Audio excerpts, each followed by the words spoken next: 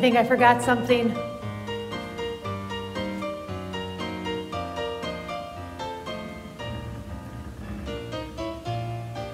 Now we're ready. All right. Welcome to New Life Lutheran Church, where everybody is somebody and Jesus Christ is Lord. Hey there. Welcome to worship and welcome to Advent. We are ready for this new church season that's all about waiting for the arrival of the most wonderful gift ever given, our Savior Jesus Christ. It's great to be with you. I'm Pastor Rockel, and I'm at New Life Lutheran Church here in Bolingbrook, Illinois. If this is your first time worshiping with us and a video, special welcome to you. If we can be helpful to you during your faith journey right now, we'd love to do so. Please connect with us on our website. And if you're returning for yet another worship video, thanks for coming back. It means so much to have you here. But like I said, it is Advent, which means a couple of different things in our worship service, but still it's going to be scripture and prayer and some thinking about what does this season mean at this time and in this place. We hope it's meaningful for you, a time to recharge, reconnect with God, and get ready for the week ahead and whatever it will bring. Now, in a little bit, we will light the first candle on our Advent wreath, since it's the first Sunday in Advent. I encourage you to find a candle, or maybe you already have your Advent wreath out. You too can light your Advent wreath candle or a candle at home as a way to mark our journey through Advent in the next 4 weeks. So go ahead and go find a lighter, go find that candle so that you can participate as well. Are you ready to do life? Let's worship.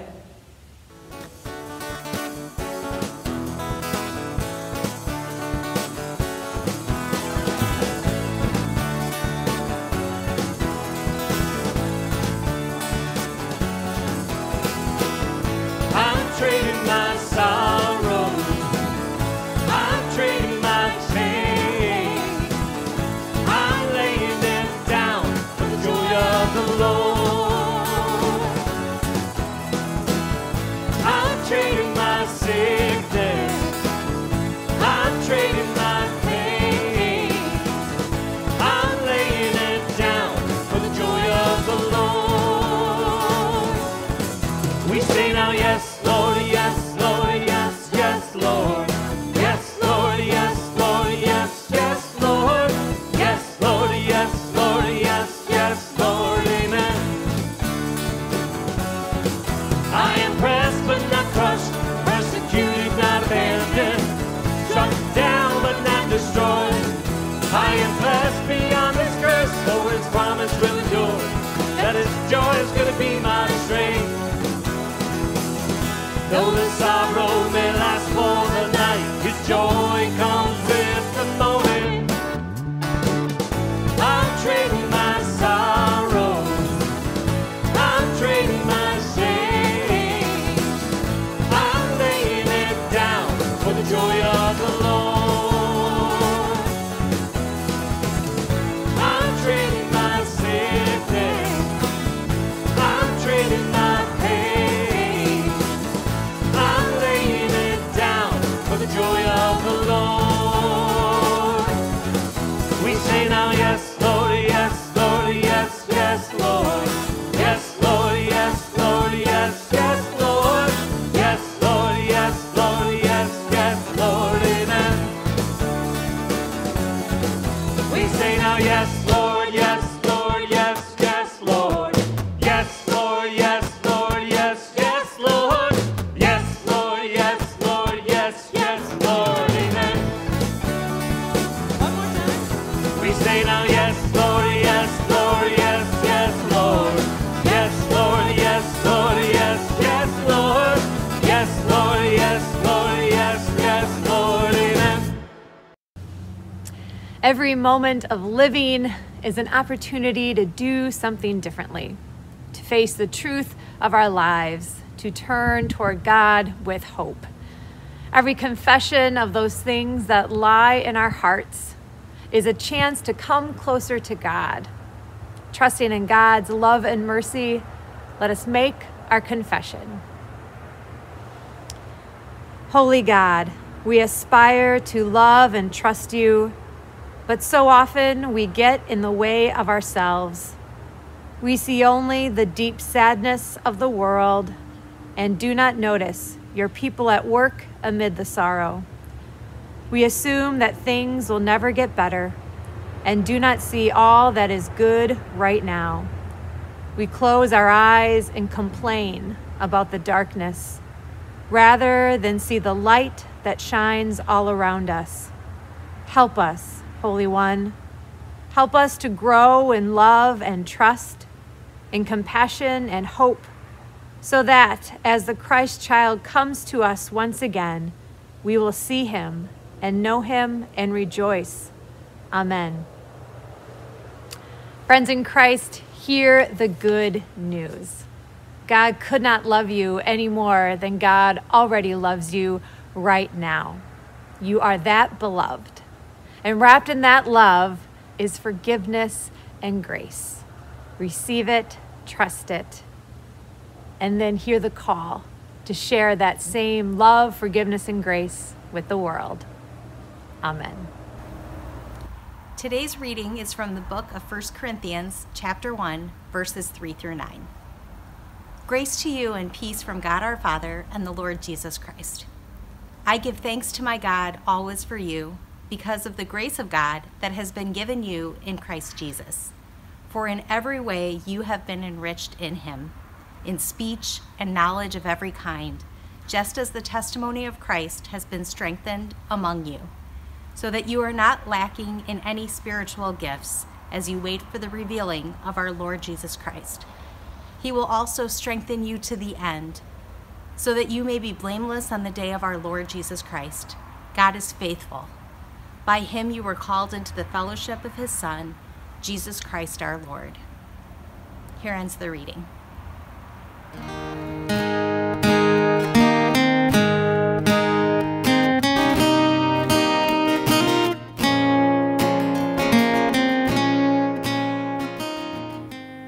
Among the brokenhearted, among the privileged, among the oppressed, among the suffering. Our Savior is coming. He is coming to bring new life.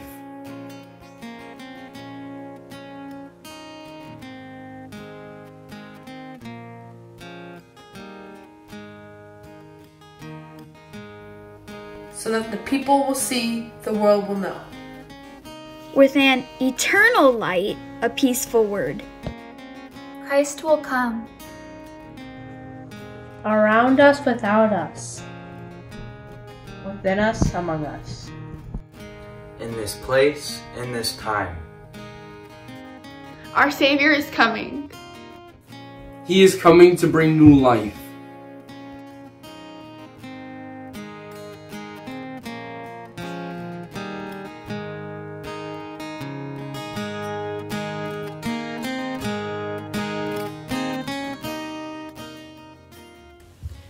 Today's gospel reading comes from Mark, the 13th chapter, verses 24 through 37. Jesus said, "But in those days after that suffering, the sun will be darkened, and the moon will not give its light, and the stars will be falling from heaven, and the powers in the heavens will be shaken. Then they will see the Son of Man coming in clouds with great power and glory. Then he will send out the angels and gather his elect from the four winds, from the ends of the earth to the ends of heaven." Jesus continued, "From the fig tree, learn its lesson. As soon as its branches become tender and puts forth its leaves, you know that summer is near. So also, when you see these things taking place, you know that he is near, at the very gates. Truly I tell you, this generation will not pass away until all these things have taken place. Heaven and earth will pass away, but my words will not pass away." But about that day or hour, no one knows, neither the angels in heaven, nor the Son, but only the Father. Be aware, keep alert, for you do not know when the time will come. It's like a man going on a journey. When he leaves home and puts his slaves in charge, each with his work, and commands the doorkeeper to be on the watch. Therefore, keep awake, for you do not know when the master of the house will come, in the evening or at midnight or at the cockcrow or at dawn. Or else he may find you asleep when he comes suddenly. And what I say to you all, keep awake. The gospel of our Lord. Thanks be to God. How do you like to wake up? Do you set an alarm? Do you set an alarm on your phone? And if so, have you carefully chosen the ringtone so that it, A, is either very jarring, so it makes you wake up and want to turn it off and get you moving? Or do you like something soft and melodic to kind of lull you into being awake after being asleep? Do you just know that a small child in your life will wake you up before you even want to, so there's no need to set an alarm? Or do you just wake up whenever you want to and take your waking slow and go into the day just as you want to, not as you have to? I do a mixture. Sometimes I set an alarm, sometimes I don't. Sometimes I can count on my kids to wake me up. Usually my husband is up before I am, so I generally just kind of go with the flow of the family, and I am usually not the first one up. I generally don't like waking up. I can feel groggy in the morning. Some people might say I'm in a bad mood in the morning. I don't know about that. Usually a cup of coffee really helps turn that mood around. But I know that people wake up differently, and some people can just like instantly snap awake and they don't feel tired and they're just ready to go, and others, it just takes a while to get moving. I don't know why that is. It's probably how we're wired, but not everybody wakes up the same. Jesus is in the middle of a very long monologue. He's sitting on the Mount of Olives, and he's with 4 of his disciples, and he's alluded to the destruction of the temple. And his disciples are asking him for some more specifics. Like, can you tell us what the signs will be for this destruction? Because we'd like to be ready, because that sounds awful. And then Jesus kind of goes into all these things, these signs, what it will look like, and then he has these reminders that we hear today of, well, just like stay awake and keep alert and you'll be fine as long as you stay awake. Well, we know that that's metaphorical in a sense, because of course no one can stay awake all the time. Our bodies need sleep. We have to fall asleep. But there's something about a constant readiness, a constant wakefulness that Jesus is talking about. And it made me think about how we wake up and how that's just different for everyone, and that's okay. How we wake up can be very different. The point is that we keep waking up. That's the constancy, is that we keep up the waking up. And I thought about this because as I was thinking about sleep and waking up, when we need to pay attention, when we need to be very focused on something, it helps if we've had a good night's sleep. Lots of studies show this about kids in school. The more sleep they get, the better they are to be attentive. It also shows that if kids can go to school with a full tummy, they're also more likely to stay focused and stay at attention, which is why a lot of public schools provide breakfast as well as lunch. These things help people focus, food and sleep. It's not just that we can be focused because we want to be. Our bodies need to be in tune to help the attention happen. But specifically about sleep, and it's kind of this interesting both and, that if you want to be really focused, you have to sleep, which seems like it's at odds with what Jesus is saying, which is keep awake, stay alert, don't fall asleep. And yet the best way to stay alert and to keep awake and to be ready with attention is to have a good night's sleep. So what gives? What are we supposed to take from that? Well, maybe the fig tree analogy helps. Jesus said, well, from the fig tree, learn its lesson about how when the branches become tender and start to bud, that's when you know something's happening. Well, spring is here. Well, that's something that happens gradually. And you could say that trees also take a really long sleep. They look like they're asleep all winter, lying dormant, and then all of a sudden they wake up in the spring. So it's almost as if Jesus is saying, yeah, I know you're going to need sleep. The fig tree, perfect example. That thing sleeps for a long time. But even when it's sleeping, it's still getting ready to wake up and shoot forth leaves and grow fruit. So there is something really key about sleeping, about downtime, about being unfocused that helps us to then be focused and be ready and bear fruit, like Jesus is saying.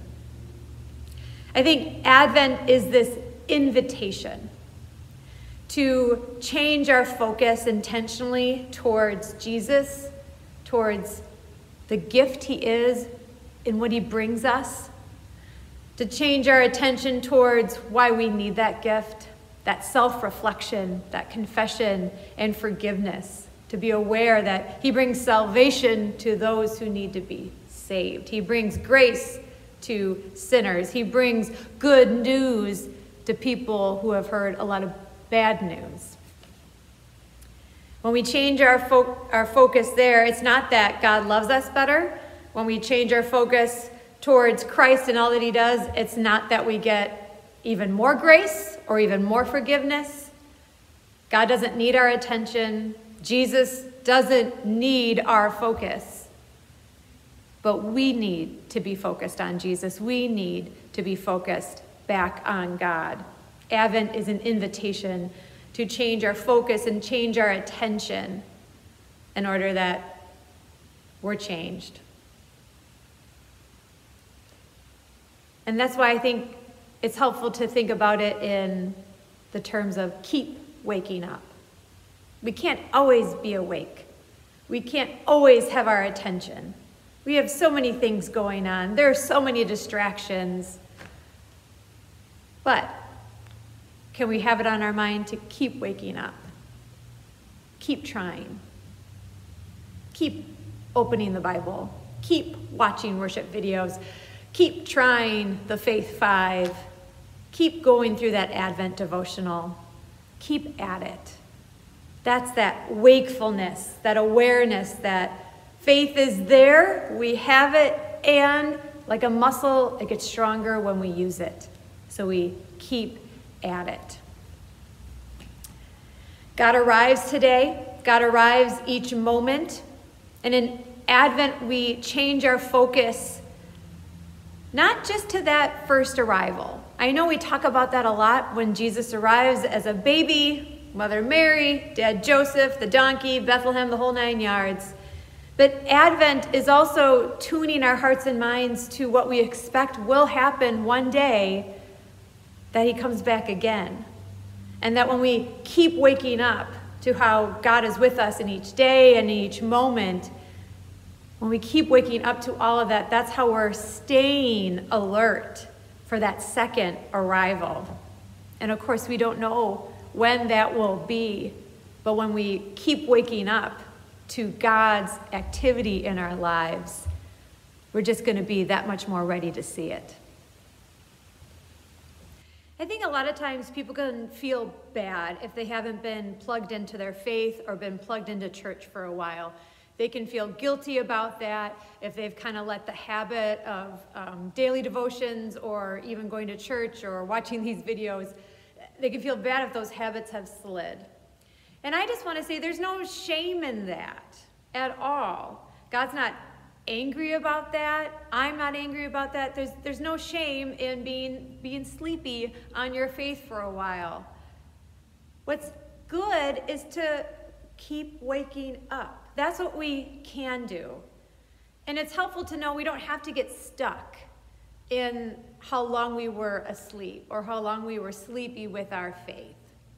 Sometimes it's helpful to think about the reasons why we did that, and maybe there's some good self-discovery there and some learning and some good reflection, but we don't have to get stuck there. The point is to keep waking up. And you can always start again. You can always plug back into your faith. You can always plug back into church. There's no statute of limitations on that. It's always this invitation that we hear really loudly in Advent to plug back in, to turn our focus back to Jesus, the gift that he is, the gift that he gives. It's a free gift. It's for all. We have done nothing to earn it. And that's why we don't have to feel guilt or shame about being sleepy for a while. That's not where we want to dwell. Jesus wants us to wake up and to change our attention again, not because he needs it, but because we need it. We need to feel loved. And when we feel loved, we are so much more ready to be loving people in this world and to love others and to share God's love. Advent is an invitation to keep waking up, to plug into your faith, to turn our attention to the gift of Jesus Christ that comes to you and that comes to me and comes to all people. Amen.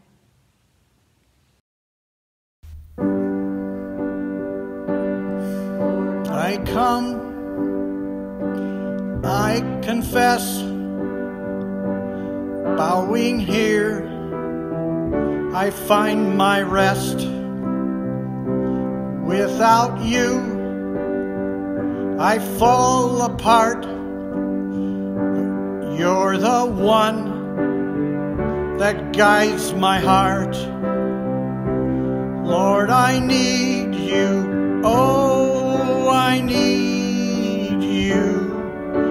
Every hour I need you.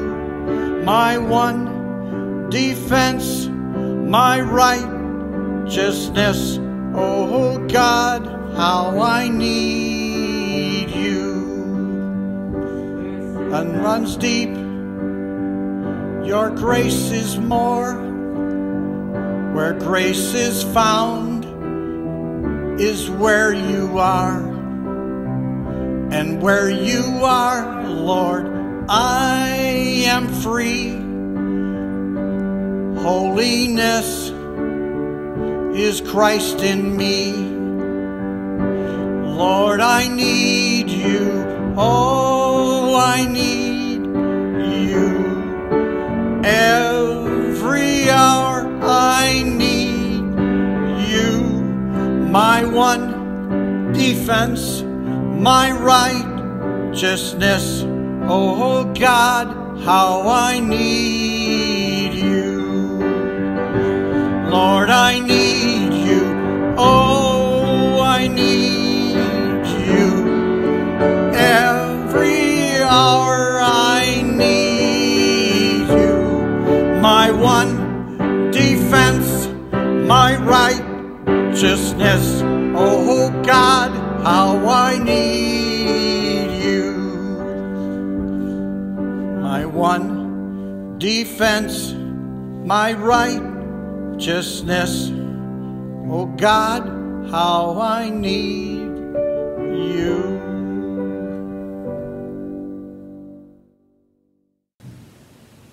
Good morning. I am coming to you from our narthex, where it's starting to look a little bit like Christmas. I wanted to talk to you today specifically about some giving opportunities, given that this is the season of giving. This is our hat and mitten tree here in our narthex. We invite you to bring in new hats, mittens, scarves, socks, underwear, all of these items to decorate our tree. These items will then be given to Operation Christmas, right here in Bolingbrook to support local families. So we hope that you will join in decorating our tree. The other giving opportunity I wanted to share with you is God's Global Barnyard, or Good Gifts, through the ELCA. Now, they have a whole catalog of items that you can choose to purchase in honor of someone. Things like pigs, goats, bees, solar-powered lanterns, water filters. Don't worry, you don't have to wrap any of those items. You would just purchase online through the website that you see on the screen, and those gifts are given to families around the world to make a difference in ending hunger and poverty. So we invite you to consider those types of gifts this year. I have one more giving opportunity that I want to share with you regarding our Diaper Depot. This is a ministry that New Life Church has been running on a continual basis for well over a year now, and it provides prepackaged diapers and wipes to young families in our community. Now, this pandemic has gone on longer than any of us would have liked, and it has certainly affected a lot of households. And so we have seen the need for this ministry increase dramatically. So we are happy to announce that we have received a matching grant from Thrivent Financial. Now, this Team Action grant is for up to $250. They are going to match any donations of products, be it wipes, diapers, pull-ups, or monetary donations as well. So if you would like to participate in this matching gift opportunity, you could purchase any of those products. You can drop them off here in our church office or the narthex. Now, if you would like to give via check, you can simply make that out to New Life Church, include Diaper Depot in the memo line, and that will all count towards this matching grant from Thrivent Financial. We are grateful for this partnership and coming alongside to support our community, and we invite you to do the same. That's all I have for this week. See you next time.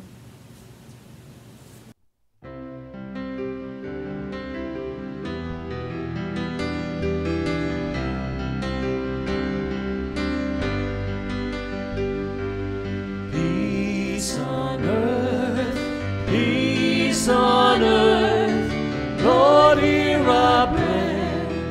Your peace on earth, peace on earth, peace on earth, Lord, hear our prayer.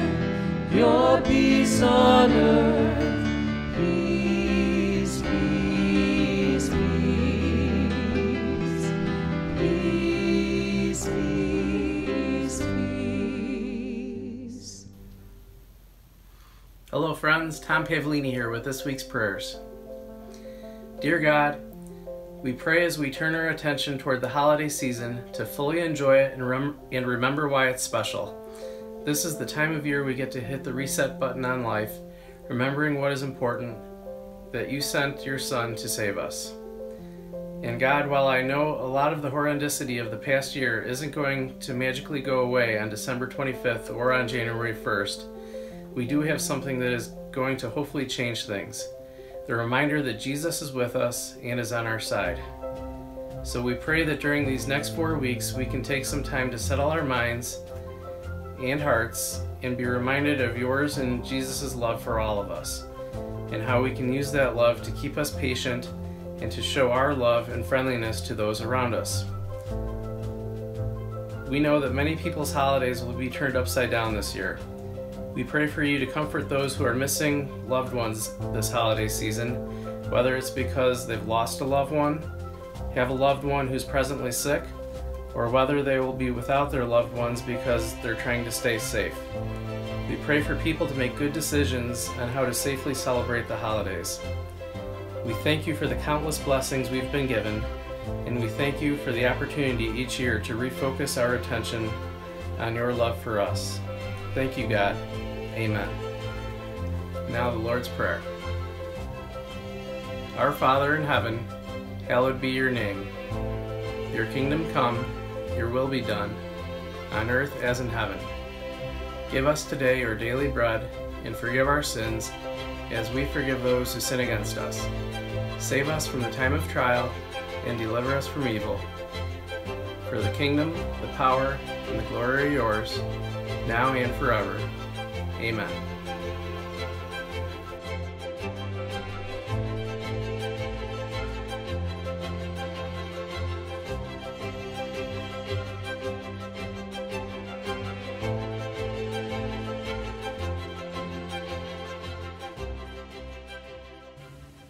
Receive a benediction for your day. The Lord bless you and keep you. The Lord's face shine upon you with grace and mercy. The Lord look upon you with favor and give you peace. This worship has ended. Our service to each other and our community continues. Go about your day and keep waking up. See you next time. May the Lord bless us and keep us. May the Lord smile on us, shine his light upon us. May the Lord lift us, turn his face towards us, give us his peace, give us his peace. Blessed we came to this place today, and blessed now we will go. In the name of the Father, the Spirit, and the Son. Blessed we came to this place today, and blessed now we will go.